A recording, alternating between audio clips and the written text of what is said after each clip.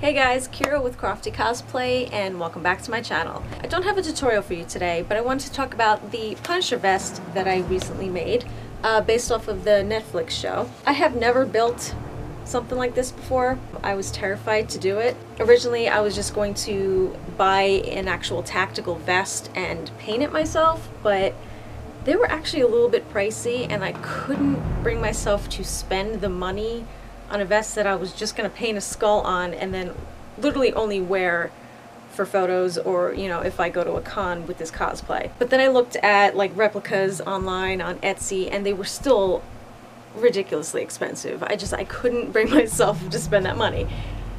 So then that brought me to having to make it from scratch on my own. Again, like I said, I never did anything like this before. I didn't know where to start. Fortunately, I found a YouTuber who builds amazing cosplay armor, helmets, you name it.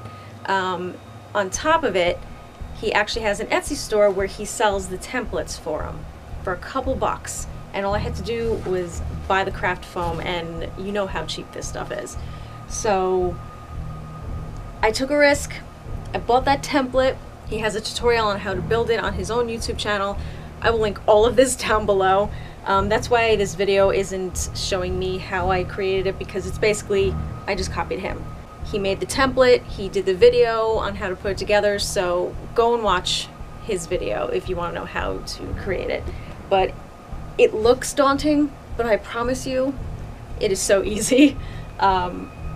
It's not the best, but this is literally the first time I ever created like an armor piece. The only regret I have with this is that I was too anxious to finish this, so I couldn't wait one day to go out and get black Velcro. So I had white Velcro, but you can kind of see it. I mean, in photos, I was able to Photoshop it out, but you know. But other than that, it was actually very, very easy to do. You can do it in a day.